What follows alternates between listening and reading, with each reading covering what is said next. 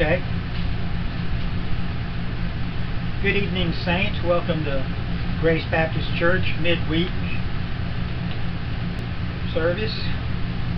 If you have your Bibles, turn to the 3rd chapter of Romans. Thank you for letting us take last week off. It was sort of worked out that way. I started to have a meeting on Thursday, and being the holiday weekend, we didn't, but we had a number of things that came up during the week that all worked to give us the night off. If you have your Bibles, turn to Romans 3, beginning with verse 1. So, what advantage does the Jew have? For what is the benefit of circumcision? Considerable in every way. First, they were entrusted with the very words of God. That's the Old Testament. What then if some were unfaithful? Will their faithfulness nullify God's faithfulness? Absolutely not. Let God be true, even though everyone is a liar, as it is written, that you may be declared righteous in your words and triumph when you judge. But if our unrighteousness highlights God's righteousness, what are we to say? I am using a human argument. Is God unrighteous to inflict wrath? Absolutely not. Otherwise, how will God judge the world? But if by my life God's truth abounds to His glory, why am I also being judged as a sinner? And why not say, just as some people slanderously claim we say, let us do what is evil so that good may come? Their condemnation is deserved. Our Abba Father, we thank you for your word. Enlighten and open our hearts to your truth. Open our ears to hear, our hearts to believe, and our minds to understand as we look into your word tonight. May we be fed by this word. May we hear the soft sound of sandaled feet. May we see Jesus in Him only. And we pray these things in His name through the power of the Spirit. Amen. This 3rd chapter is going to take at least 3 times, maybe more. We'll see as we get there. But as we were looking, we saw last time we met that circumcision benefits you if you keep the law. And we saw that no one keeps the law, so circumcision is of no benefit because you don't keep the law. And that the true circumcision is the one that's been born again. A Jew is one inwardly. We know that Paul writes later in Romans and also in Ephesians, the 2nd and 3rd chapter, that Gentiles are brought in with believing Jews, and unbelieving Jews are expelled from the kingdom or from the covenant, because we're under a new covenant. We sometimes think if the word is Israel, it's talking about a different bunch of people. But Paul tells us the ones that are believers are in the same group as believing Jews. So there's one tree. And he also says in 2nd and 3rd Ephesians that he has made one new man out of both Jew and Gentile that believe. So there's no male or female, no Jew or Gentile, no bond or free. We're all one in Christ. But what he's talking about here are that all the ones that are in Adam, that's the unbelievers, all have the same destination, whether they're Jew or Gentile. He is telling these Jews that don't believe that you're no better than a Gentile.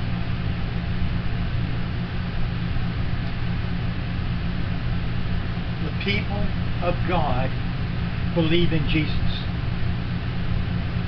When God sent His Son, He loved the world in this way. He sent His Son, who is Himself God, taking on flesh to take on the sins of His people.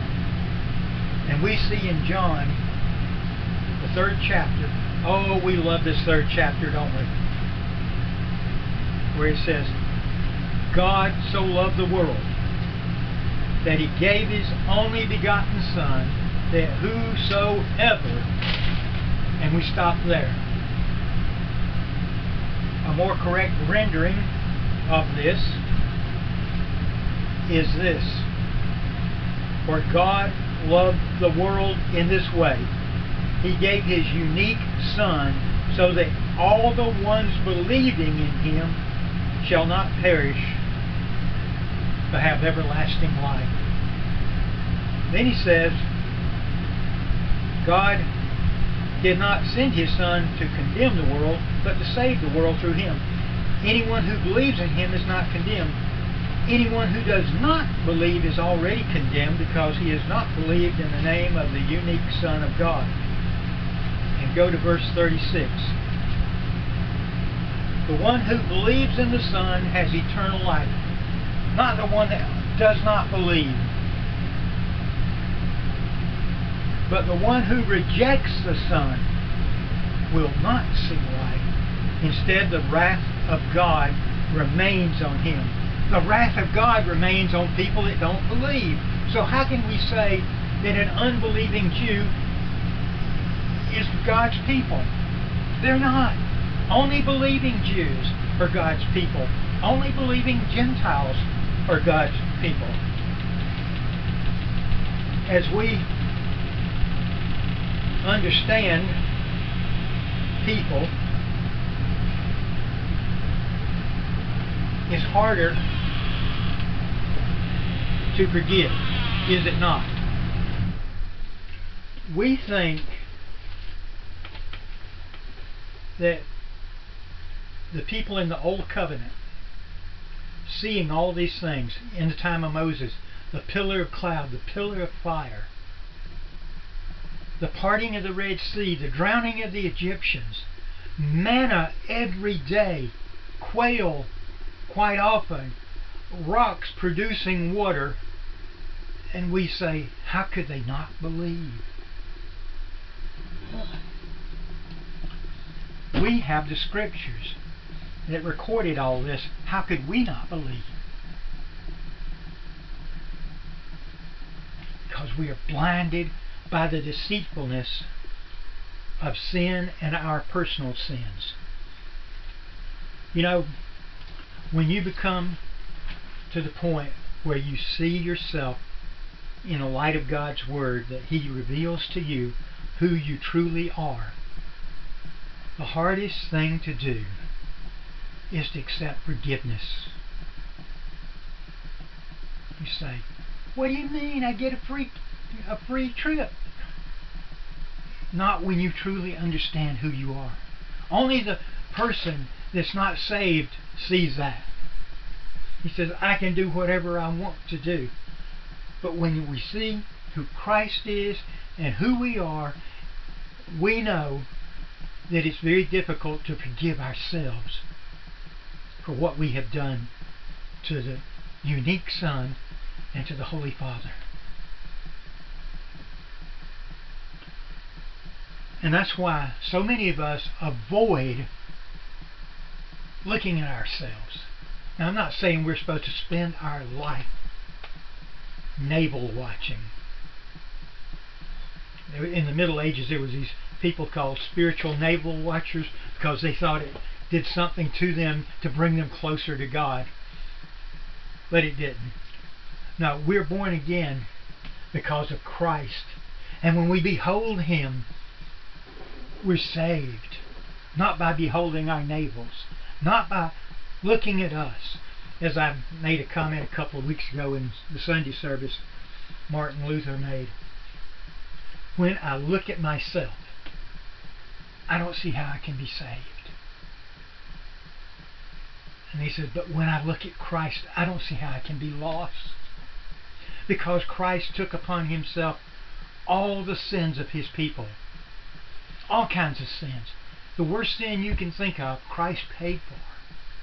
I don't know who you are, what you've done, where you've been, but if you will come to Christ, he will save you.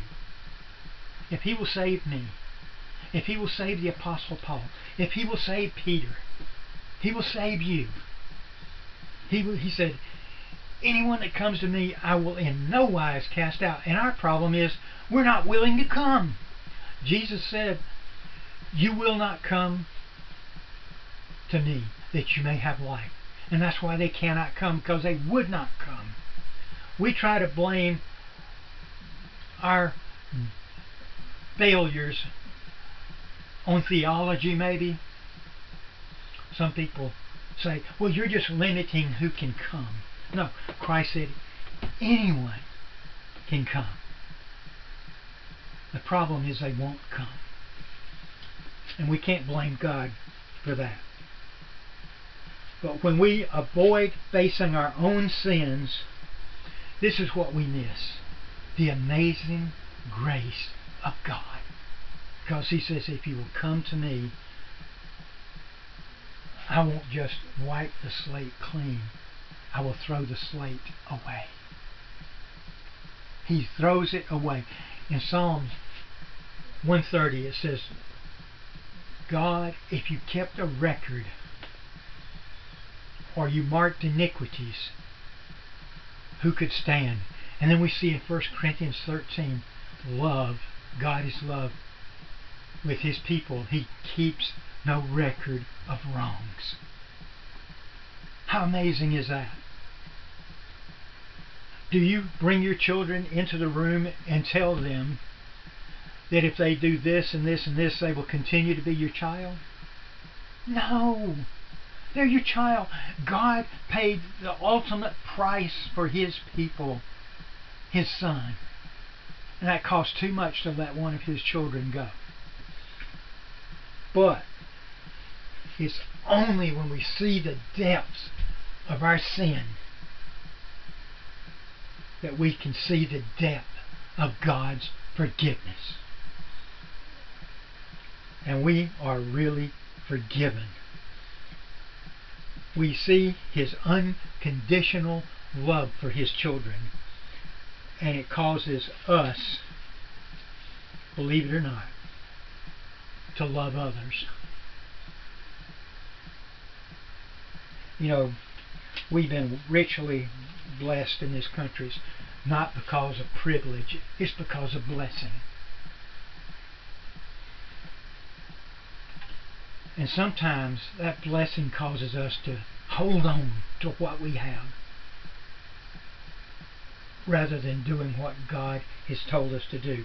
As we read this, and especially when we get into the next part next week, this is one thing. I wrote it down here. I'm trying to look.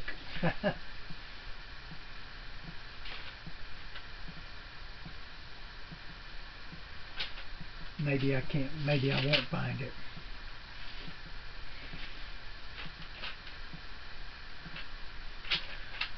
I can't find it. Anyway, what I was going to say is when we look at what God has done for us, and he tells us that we are to forgive others, I want to tell you this. Your forgiving other people has nothing to do with whether you're saved or not. I've seen people put on Facebook and places, well, if you don't forgive others, you won't be forgiven. Well, God doesn't work that way.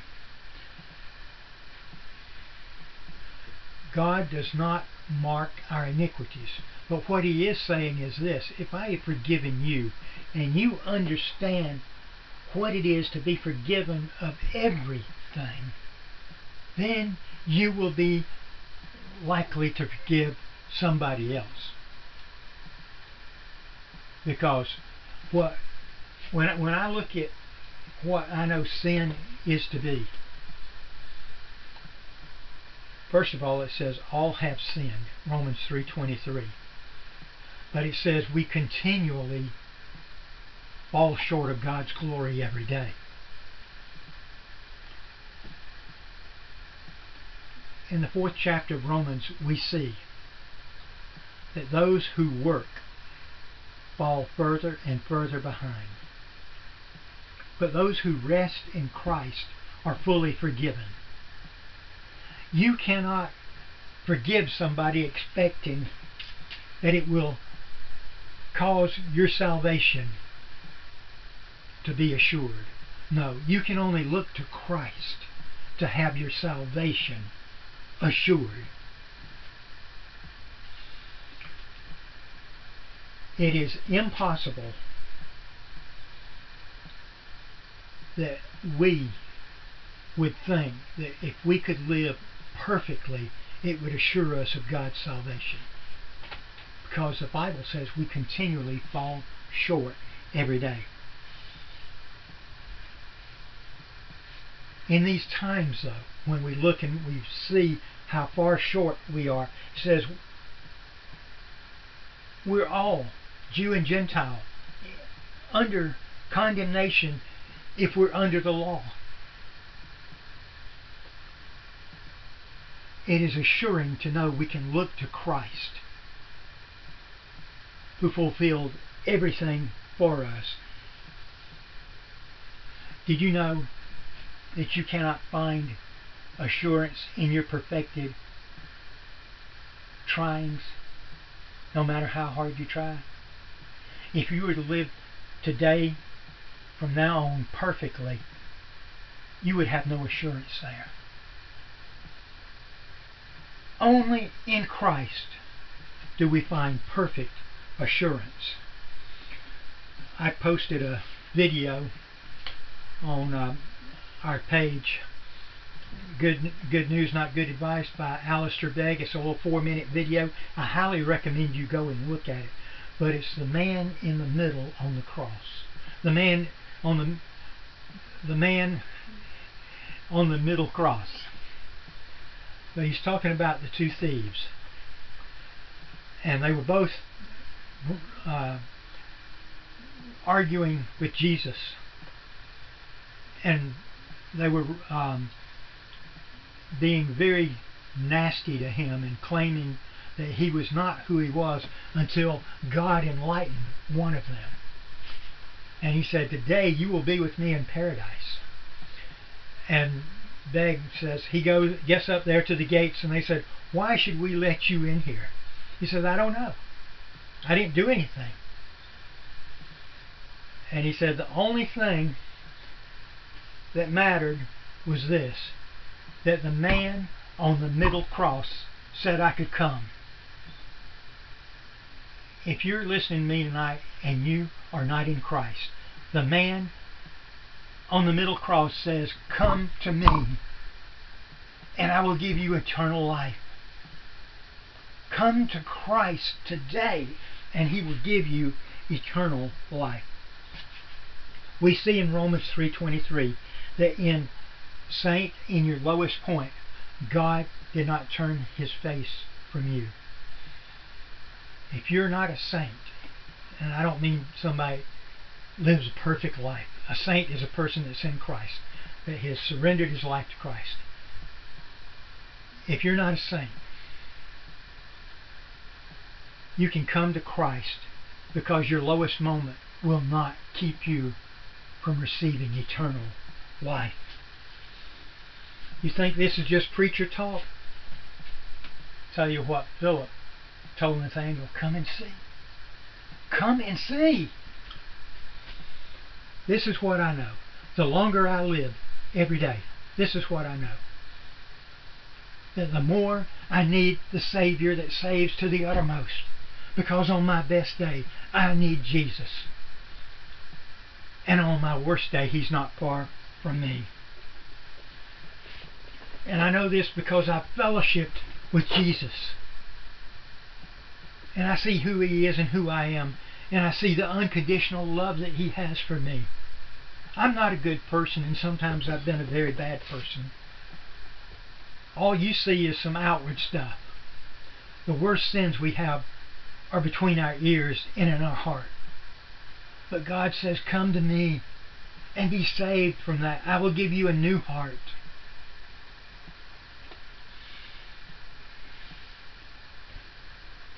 Are you the person that thinks he's a failure? I've failed so many times. Have you lied to yourself? Nobody's ever lied to me more than I have. And I tell you, if you will come to Christ, He will not have a scowl on your face, on His face when you come. His arms will be open. He loves people to come to Him. He says, if you will confess with your mouth that Jesus is Lord and believe in your heart that God raised Him from the dead, you will be saved. Come to Christ.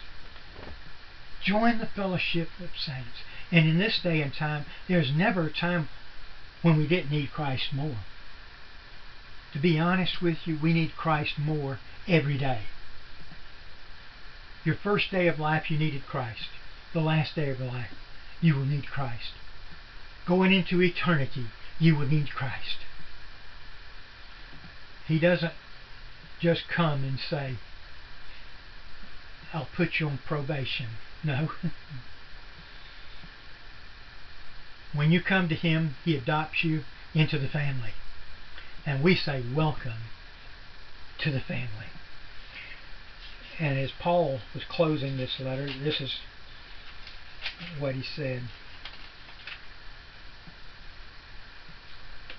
Now to Him who is able to strengthen you according to my gospel, and the proclamation about Jesus Christ according to the revelation of the mystery kept silent for long ages, but now revealed and made known through the prophetic scriptures, according to the command of the eternal God, to advance the obedience of faith among all the Gentiles, to the only wise God, through Jesus Christ. To Him be glory forever. Amen. Good night, and may grace go with you.